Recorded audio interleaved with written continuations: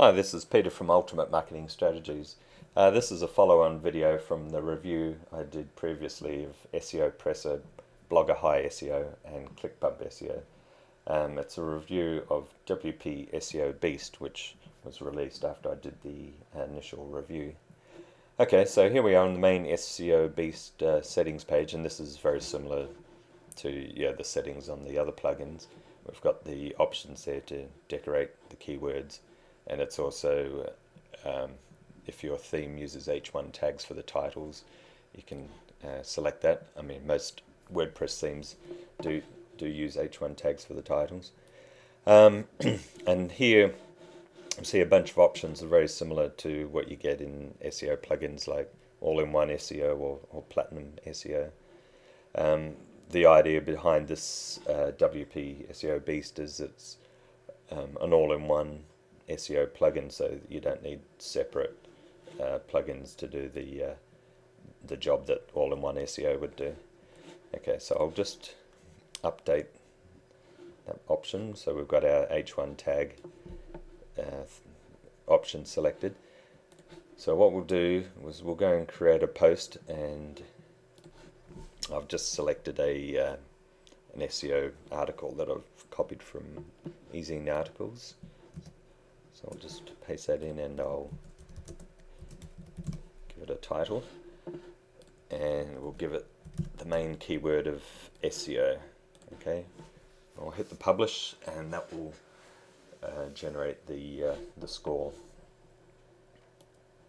Okay, so we can see here we've got a score of 3.2, and it's got all the usual things of keywords in titles, H1 tags, keyword in first sentence, links to internal page, etc., etc. Okay, so in terms of compared to the other plugins, it works in a very similar way. It does have an LSI keywords function, which Clickbump SEO and Easy WP SEO have. So, for example, I can type in SEO, hit the Get LSI Keywords button, and it gives me a list of LSI keywords that I can insert into my article and hopefully improve the on-page SEO. Okay, so that's the sort of it in a nutshell. Now, there are some issues, and I had contacted the author about it, but unfortunately, as of the time of making this video, they still hadn't been solved. So hopefully they will be resolved sometime in the near future. Okay, so here we see these ones here that have got across the auto bold, auto italicize, and auto underline. Well, yeah, I could go back into the settings and select those options, but if I want to manually do that, so let's say I go bold SEO, italicize, and underline. Okay, so now we've got bold, italic, and underline. And if I hit the update button, we'll see our score was 3.2. Okay, it's now updated it, and the score is exactly the same.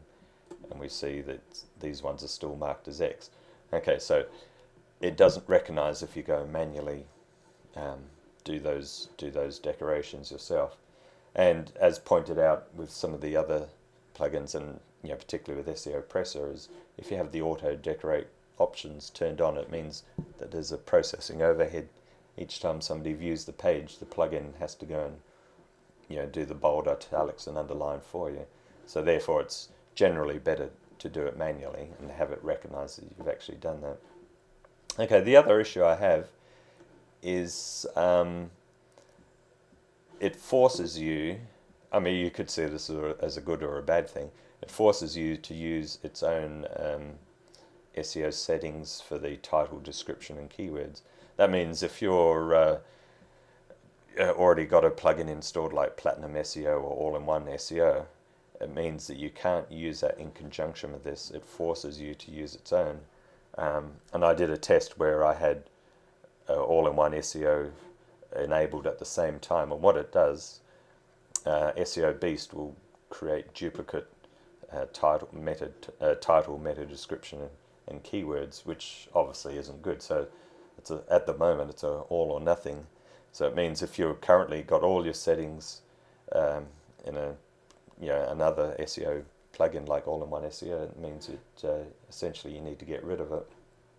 So for me, that really is quite a big limitation. I mean, it's fine if you're starting out a completely new site and you can stick with it, and it will do pretty much the same job as those plugins. But I don't like not having the option where it forces you to use it. So just to give you a quick overview of some of the other things in the admin section there. Here's how it displays the score, your keyword, and then you can hit the recommendations, which essentially just goes to the post so you can see all the details. And I should also point out that it does have a mobile option, so if you do a lot of editing, checking your stuff via a mobile device, it has a support for all these mobile devices here, which is something the other plugins don't do. Whether or not that's useful for you depends on how much work you actually do from a mobile device. But I mean, at this stage, it's the only plugin that does have support for mobile options. Okay, well, hopefully you've found that review useful, and you can compare it to the other on-page SEO plugins that I've also reviewed.